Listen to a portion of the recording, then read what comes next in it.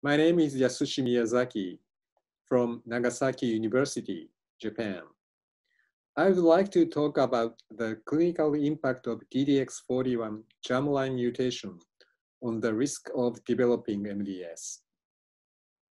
DDX41 is a gene encoding RNA helicase called DEAD-box RNA helicase 41.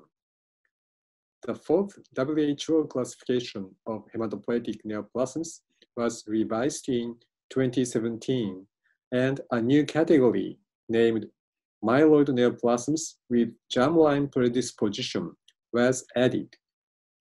This category includes inherited bone marrow failure and predisposition to myeloid neoplasms characterized by the presence of certain germline mutations. Germline mutation of DDX41 was first reported in 2015, and somatic mutations of this gene also exist.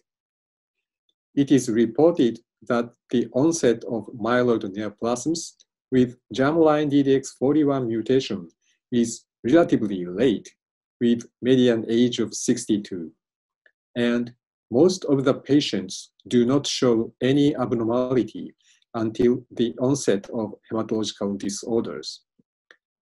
In this ASH 2020 meeting, Dr. Makishima, in Professor Ogawa's group from Kyoto University, Japan, reported data from large number of patients with myeloid neoplasms focusing on DDX41 mutations.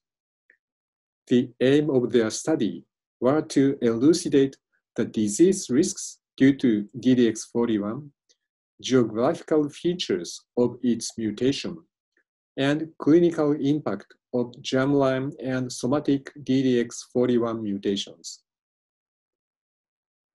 They analyzed 5,617 patients with myeloid neoplasms from 7 different areas, such as United States, Germany, Italy, Japan, so on. There were 168 somatic mutations and 218 germline variants. Among them, 119 cases had both germline and somatic changes. By comparing with more than 13,000 healthy donors' data, they found disease-related variants of DDX41, including 2 truncating and 4 non-truncating variants. These variants were associated with the presence of second-hit mutations. Based on these data, Dr. Makishima defined pathogenic germline mutations, including truncating variants with second hit, and non-truncating variants located in the functional domains. There are 190 cases having pathogenic germline mutations, 3.4% of more than 5,000 cases. Interestingly, germline mutations had ethnic distribution. For example, D140 frame shift was found in United States and Sweden, but most A500 frame shift was identified among Japanese patients.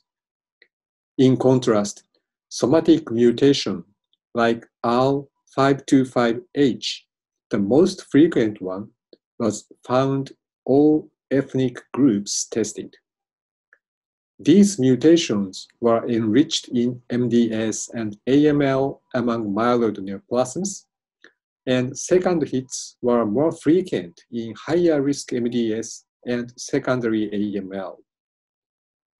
They also analyzed the impact of these mutations on survival and found that truncating mutation with somatic mutations showed aggressive phenotype with poor prognosis.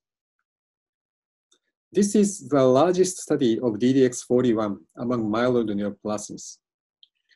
Considering that there are several reports demonstrating sibling donor-derived myeloid neoplasms after allogenic stem cell transplantation for patients with DDX41 mutation.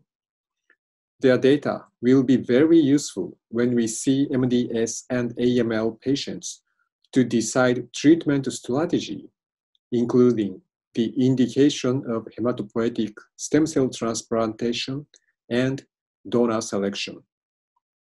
Precise analysis for DDX41 determining the presence of germline and somatic mutations would be important information for clinic in the future.